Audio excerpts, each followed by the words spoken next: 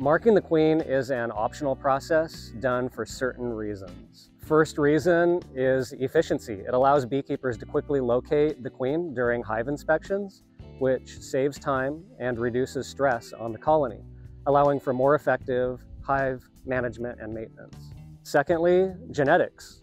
When breeding queens, beekeepers select for certain desirable traits.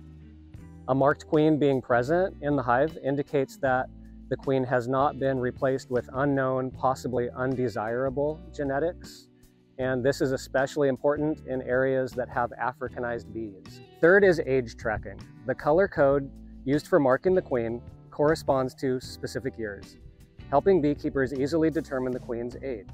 Years ending with a 1 or a 6 are painted white. Years ending with a 2 or a 7 are yellow. Years ending with a 3 or 8 are red. Years ending with a 4 or 9 are green. Years ending with 5 or 0 are painted blue. Now that you understand the importance of marking a queen bee, let's show you how to mark one. We apply smoke to calm the hive. We locate the queen bee in the brood nest. There she is. We very gently pick her up by the thorax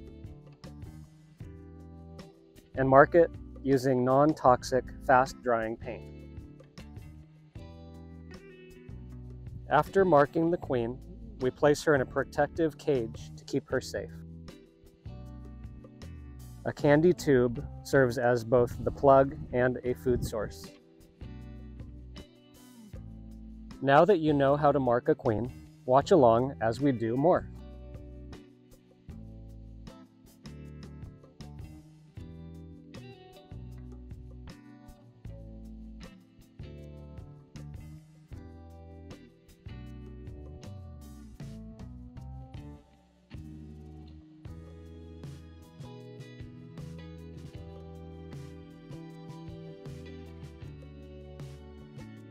We hope that this video helps to answer any queen bee related questions. Thank you for watching.